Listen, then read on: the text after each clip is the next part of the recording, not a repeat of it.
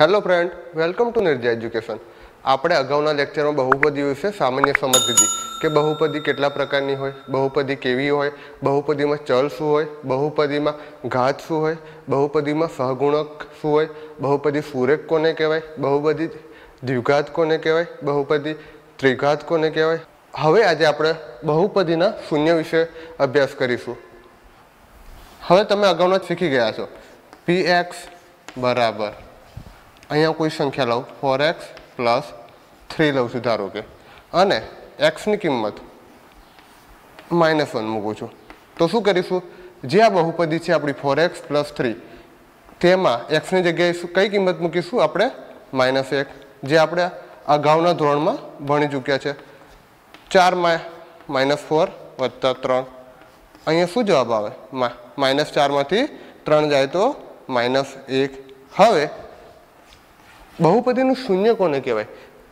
જો અહીંયા આપણે એક બહુપદી લીધી 4x + 3 અને એમાં ચલની કિંમત એટલે કે x ની કિંમત આપણે મૂકી -1 અને આપણને જવાબ શું મળ્યો? -1।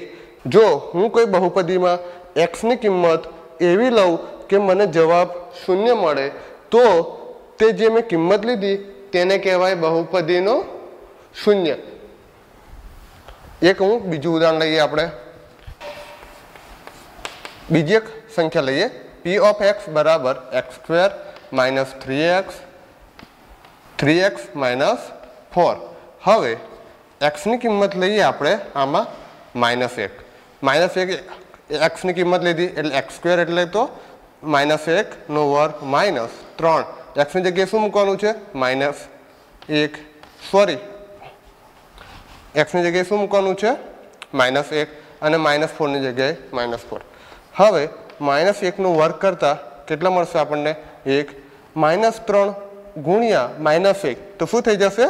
+3 3 × 3 અને -4 ના -4 4 3 ને 1 4 -4 બરાબર આપણને શું મળ્યું? શૂન્ય। હવે એટલે કે મેં એક બહુપદી લીધી, કઈ લીધી? x² - 3x - 4 એમાં કોઈ કિંમત એટલે કે x ની કિંમત જે આપણો ચલ છે તેની કિંમત મેં -1 લીધી અને તે કિંમત મૂકતા મને જવાબ શું મળ્યો? શૂન્ય। તો આ જે જવાબ શૂન્ય આવે, જે બહુપદીનો જવાબ શૂન્ય આવે તો તે કિંમત જે લીધી હોય -1 એને આપણે કહીશું બહુપદીનો શૂન્ય। તેને કહીશું આપણે બહુપદીના શૂન્ય। શું કહેવાય? બહુપદીમાં ચલના સ્થાને જે કિંમત મૂકતા જવાબ શૂન્ય આવે છે તો તે બહુપદીની તે કિંમતને બહુપદીનું શૂન્ય કહેવાય। એટલે કે -1 છે એ આપણે x² - 3x - 4 નું શું કહેવાશે? શૂન્ય કહેવાશે। હવે બીજી એક સંખ્યા લઉં છું p(x) બરાબર ax - b। હામાં આ કેવી બહુપદી થઈ? સુરેખ બહુપદી, કારણ કે મહત્તમ ઘાત કેટલી છે? x ની 1। તો જે બહુપદીની મહત્તમ ઘાત એટલે કે વધારેમાં વધારે ઘાત 1 હોય તો તે બહુપદીને કેવી કહેવાય? સુરેખ બહુપદી। હવે હું x ની જગ્યાએ કોઈ કિંમત k લઉં છું અને k મૂકતા આપણને જવાબ શૂન્ય મળે છે, તો એવું કહી શકાય કે આ જે શૂન્ય મળ્યો એટલે કે p(k) એટલે કે જે k લીધો તે આ બહુપદીનું શું થયું? શૂન્ય। લખી શકાય કે એ ax - b નું શું થયું? શૂન્ય થાય।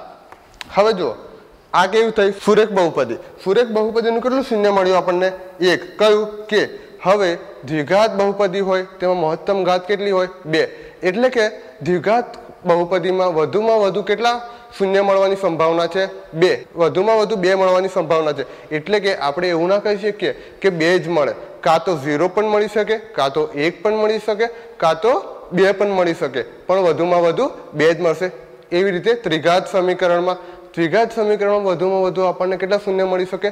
3 શૂન્ય મળી શકે, કાં તો 0 મળશે, કાં તો 1 મળી શકે, કાં તો 2 મળશે, કાં તો 3, પણ વધુમાં વધુ 3 મળશે, 3 થી વધારે નહીં મળે। પરંતુ સુરેખ સમીકરણ જે છે આપણું ax - b નું જે આપણું વ્યાપક સ્વરૂપવાળું જે બહુપદી હશે તેમાં એક જ શૂન્ય મળે, એ ફિક્સ વસ્તુ છે।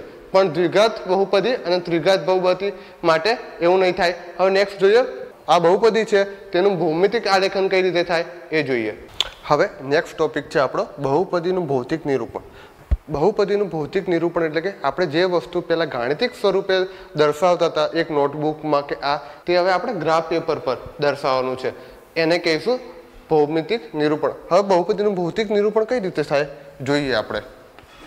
p ઓફ x બરાબર, હું કોઈ સંખ્યા લઈ લઉં છું, 2x - 4 લઈ લીધું છું બરાબર.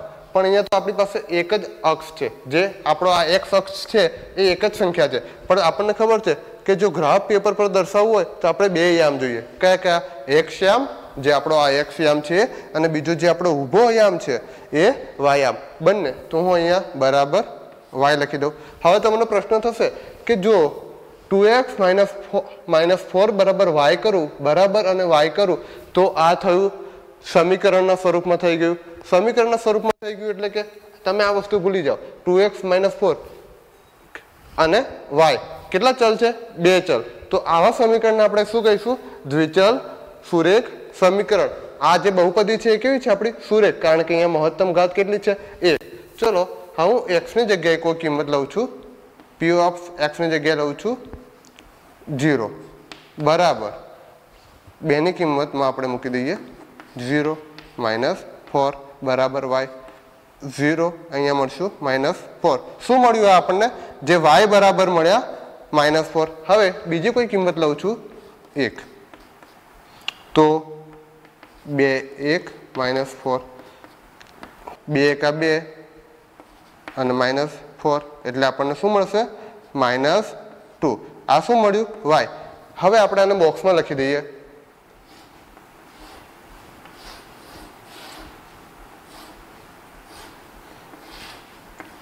x અને y. જ્યારે હું x બરાબર 0 લઉં છું ત્યારે મને y બરાબર શું મળે છે? -4. અને x બરાબર 1 લઉં છું ત્યારે મને y બરાબર શું મળે છે? -2. હવે આ જ વસ્તુ આપણે સંખ્યા રેખા પર દર્શાવવાની છે. જો x બરાબર 0 ક્યાં છે? x બરાબર 0 આ, અને બીજી ત્યારે y બરાબર આપણને -4 ક્યાં મળે છે? અહીંયા. એટલે કે આ પોઈન્ટ થયો. આને આપણે લખી શકીએ 0 અને -4 હંમેશા પહેલો આવે. બીજી કઈ સંખ્યા છે? જ્યારે x બરાબર 1 લઈએ ત્યારે y બરાબર શું મળે? -2. એટલે કે અહીંયા કંઈક મળશે આપણને. અહીંયા લખી દઈએ 1 -2. હવે આપણે આ બંનેમાંથી પસાર થાય તેવી એક રેખા દોરીએ. આ બંનેમાંથી પસાર થાય તેવી એક રેખા દોરી. જો આ બંને હવે શું કહેવાય? જે વસ્તુ x અક્ષ પર છેદે, એટલે કે જે આ x અક્ષ પર છેદે છે, તો તેને આ જે બહુપદી હતી એનું શૂન્ય કહેવાય. જો મિત્રો અહીંયા જેટલા પણ x અક્ષ પર છેદશે એ દરેક વસ્તુને બહુપદીનું શૂન્ય કહેવાશે. બહુપદીનું શૂન્ય એટલે કે જો આપણને આ બે અક્ષ પર છેદી છે, બે કિંમત પર છેદી છે, જો બે આ બહુપદીમાં મૂકીએ તો આનું જવાબ કેવો મળે? આપણને શૂન્ય આપે. ચલો જોઈ જઈએ. 2 × 2 - 4, 2 દુ 4 - 4 બરાબર 0. તો છે 0. તો એવું કહી શકાય કે જેટલી પણ રેખા જેટલી પણ વાર એક અક્ષને છેદશે એ તેટલી વાર બહુપદીના શૂન્ય મળશે, અને જે અક્ષ પર છેદશે તે અક્ષની કિંમત એ તે બહુપદીના શૂન્ય હશે. તો આવી રીતે બહુપદીનું ભૌમિતિક નિરૂપણ થાય. ધારો કે અહીંયા કોઈ 2x - 4 - 3 હોય તો એમાં આપણે x ની કિંમત કોઈ ધારી લઈએ, y ની કિંમત કોઈ ધારી લઈએ, જવાબ મૂકીએ અને તે ભૌમિતિક નિરૂપણ પર દર્શાવીએ. જેટલી વાર x અક્ષ પર છેદશે તેટલા આપણને શૂન્ય મળશે, અને જે બિંદુ પર છેદશે તે બિંદુને તે બહુપદીનું શૂન્ય કહેવાશે. આ હતું ભૌમિતિક નિરૂપણ. ઓકે મિત્રો, થેન્ક યુ.